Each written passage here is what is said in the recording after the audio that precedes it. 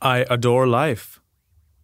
What do all the fools matter and all the stupidity? They do matter, but somehow for me, they cannot touch the body of life. Life is marvelous. I want to be deeply rooted in it, to live, to expand, to breathe in it, to rejoice, to share it, to give, and to be asked for love. In these times of added uncertainty and upheaval, this quote by Katherine Mansfield really brought me peace, as I hope it does to you. Hi there, and welcome to a mellow episode of Folksy, the Storytime podcast with me, Iser.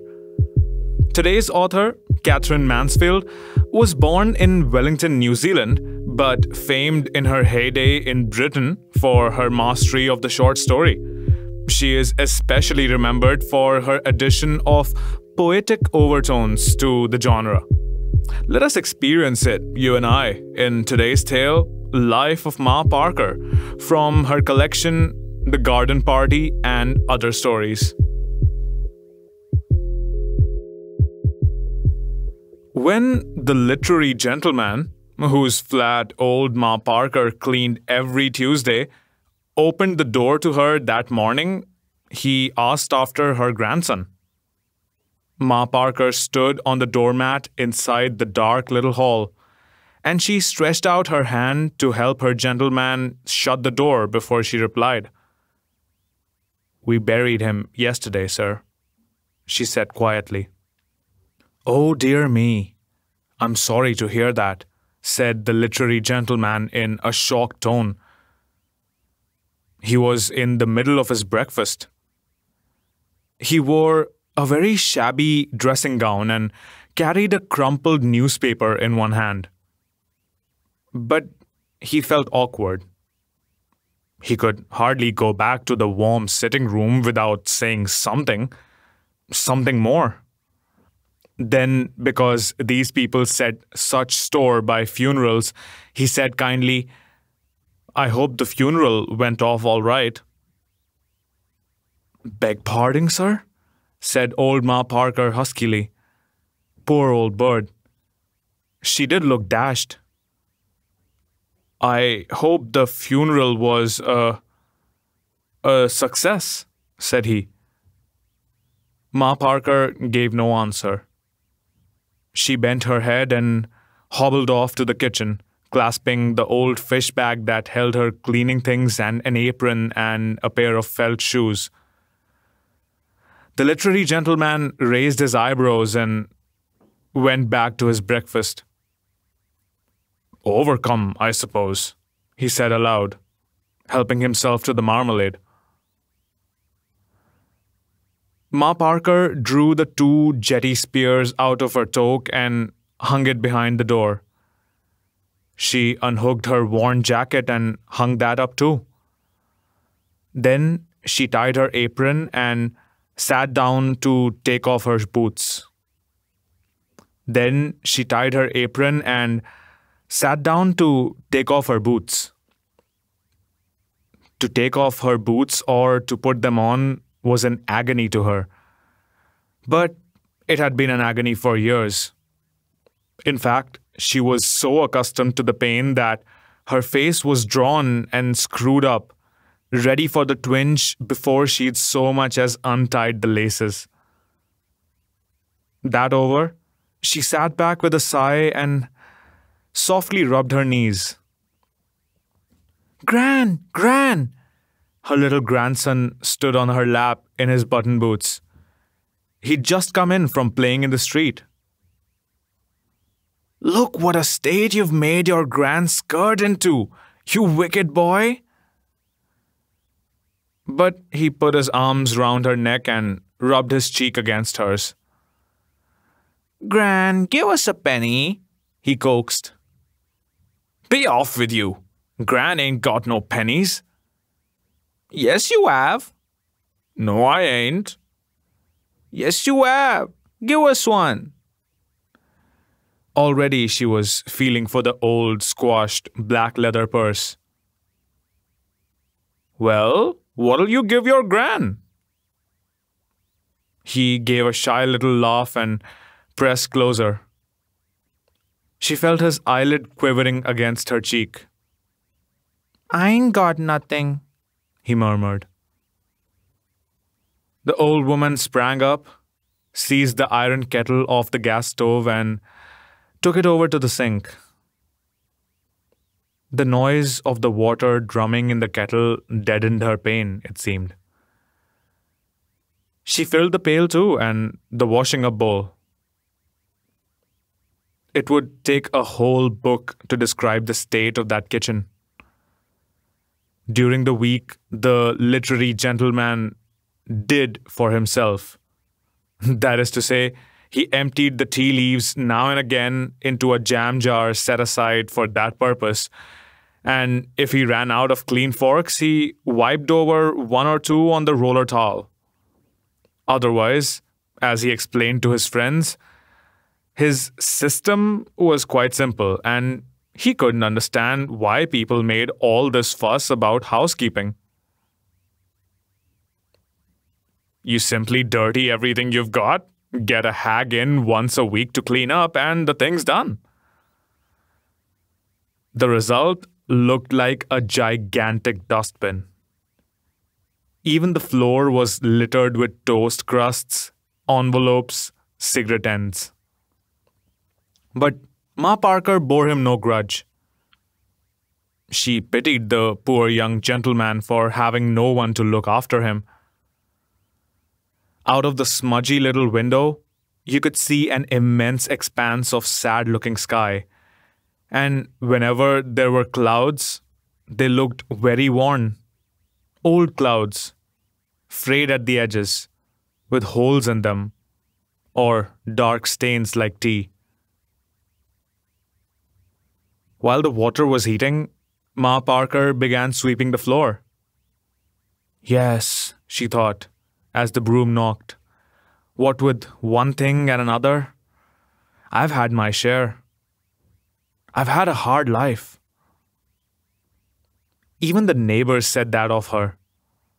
Many a time, hobbling home with her fish bag, she heard them, waiting at the corner or leaning over the area railings, say among themselves, "She's had a hard life, has Ma Parker." And it was so true, she wasn't in the least proud of it. It was just as if you were to say she lived in the basement back at number 27. A hard life. At 16, she'd left Stratford and come up to London as kitchen maid. Yes, she was born in Stratford-on-Avon. Shakespeare, sir? No, people were always asking her about him. But she'd never heard his name until she saw it on the theatres. Nothing remained of Stratford except that, sitting in the fireplace of an evening, you could see the stars through the chimney, and Mother always at her side of bacon hanging from the ceiling. And there was something, a bush there was, at the front door, that smelled ever so nice. But the bush was very vague. She'd only remembered it once or twice in the hospital when she'd been taken bad. That was a dreadful place, her first place. She was never allowed out. She never went upstairs except for prayers morning and evening. It was a fair cellar, and the cook was a cruel woman.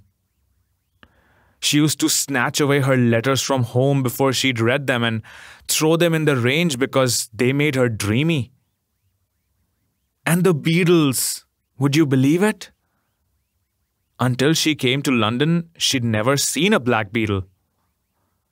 Here, Ma always gave a little laugh, as though, not to have seen a black beetle? Well, it was as if You say you'd never seen your own feet? When that family was sold up, she went as help to a doctor's house. And after 2 years there, on the run from morning till night, she married her husband. He was a baker. A baker, Mrs. Parker? The literary gentleman would say. For occasionally he laid aside his tomes and lent an ear, at least, to this product called life. It must be rather nice to be married to a baker. Mrs. Parker didn't look so sure. Such a clean trade, said the gentleman. Mrs. Parker didn't look convinced. And didn't you like handling the new loaves to the customers? Well, sir, said Mrs. Parker, I wasn't in the shop above a great deal. We had 13 little ones and buried 7 of them.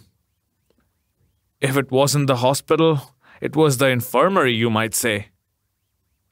You might indeed, Mrs. Parker, said the gentleman, shuddering and taking up his pen again. Yes, 7 had gone, and while the 6 were still small, her husband was taken ill with consumption. It was flour on the lungs, the doctor told her at the time. Her husband sat up in bed with his shirt pulled over his head, and the doctor's finger drew a circle on his back. Now, if we were to cut him open here, Mrs. Parker, said the doctor, you'd find his lungs chock-a-block with white powder. Breathe, my good fellow. And Mrs. Parker never knew for certain whether she saw or whether she fancied she saw a great fan of white dust come out of her poor dead husband's lips. But the struggle she'd had to bring up those 6 little children and keep herself to herself. Terrible it had been. Then, just when they were old enough to go to school, her husband's sister came to stop with them to help things along, and she hadn't been there more than 2 months when she fell down a flight of steps and hurt her spine. And for 5 years, Ma Parker had another baby, and such a one for crying to look after. Then young Maudie went wrong and took her sister Alice with her. The 2 boys emigrated, and young Jim went to India with the army. And Ethel, the youngest, married a good-for-nothing little waiter who died of ulcers the year little Lenny was born.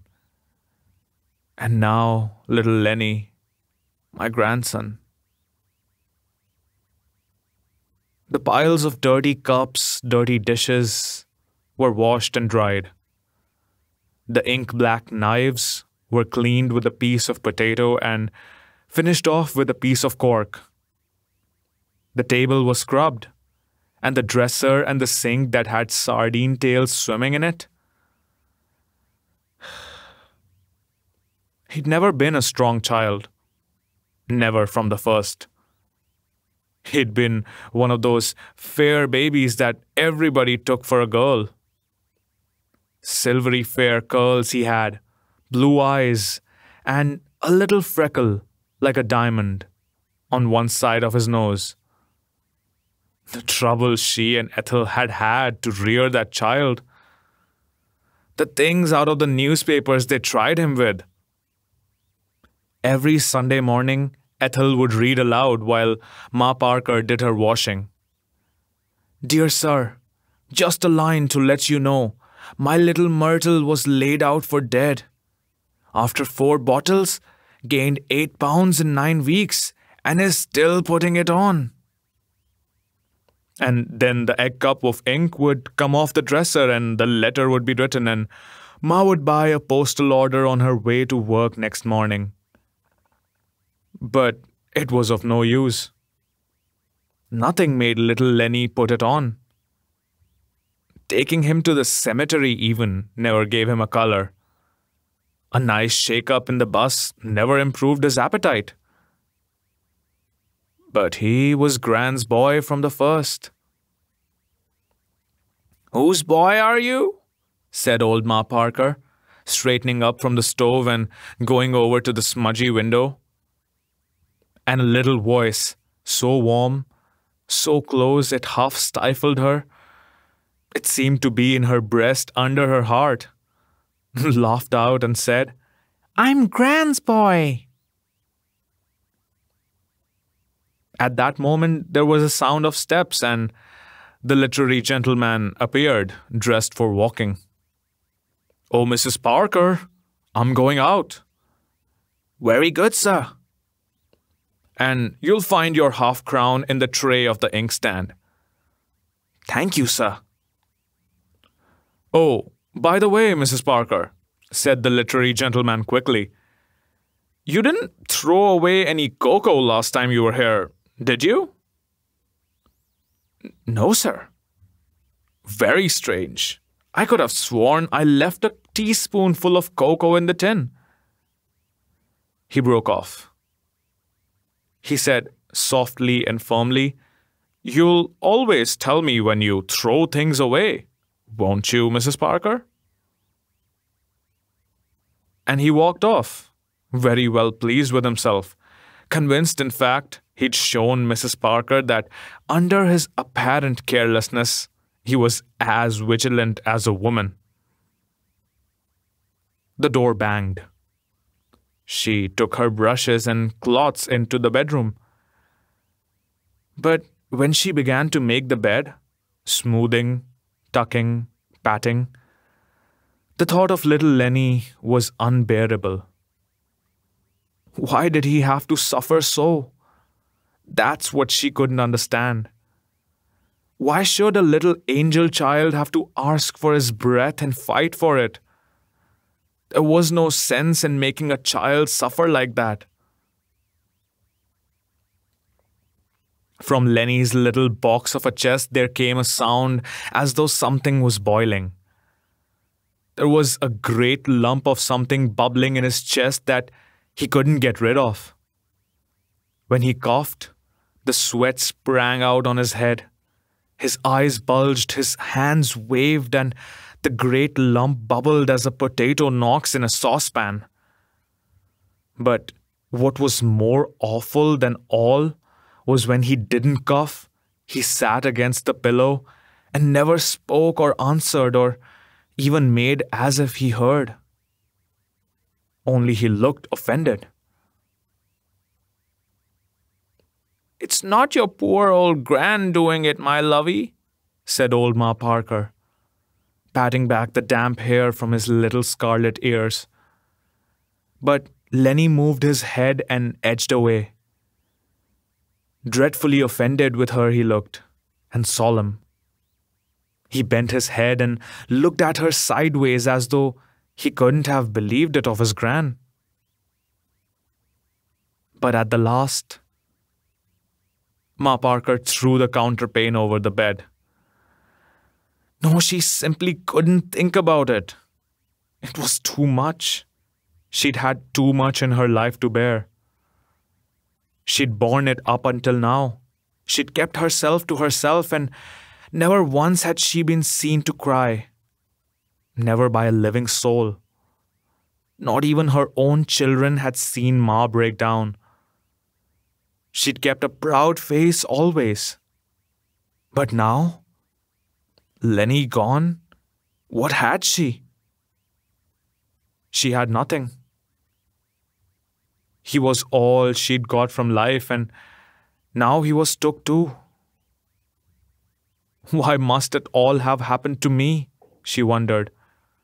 What have I done? Said old Ma Parker. What have I done? As she said those words, she suddenly let fall her brush. She found herself in the kitchen. Her misery was so terrible that she pinned on her hat, put on her jacket, and walked out of the flat like a person in a dream. She did not know what she was doing. She was like a person so dazed by the horror of what has happened that he walks away, anywhere, as though by walking away he could escape. It was cold in the street. There was a wind like ice. People went flitting by very fast. The men walked like scissors. The women trod like cats. And nobody knew. Nobody cared. Even if she broke down, if at last, after all these years, she were to cry, she'd find herself in the lockup as like as not. But at the thought of crying, it was as though little Lenny leapt in his grand's arms. Ah, that's what she wants to do, my dove. Gran wants to cry. If she could only cry now. Cry for a long time, over everything. Beginning with her first place and the cruel cook. Going on to the doctors. And then the 7 little ones. Death of her husband. The children's leaving her. And all the years of misery that led up to Lenny. But to have a proper cry over all these things would take a long time. All the same, the time for it had come. She must do it. She couldn't put it off any longer. She couldn't wait any more. Where could she go? She's had a hard life, has Ma Parker? Yes, a hard life indeed. Her chin began to tremble. There was no time to lose. But where? Where? She couldn't go home. Ethel was there. It would frighten Ethel out of her life. She couldn't sit on a bench anywhere. People would come asking her questions. She couldn't possibly go back to the gentleman's flat. She had no right to cry in strangers' houses.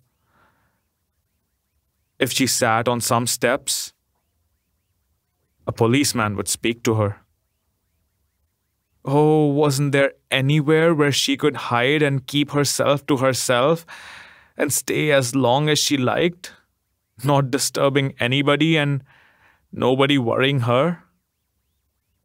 Wasn't there anywhere in the world where she could have her cry out at last? Ma Parker stood, looking up and down. The icy wind blew out her apron into a balloon. And now it began to rain. There was nowhere.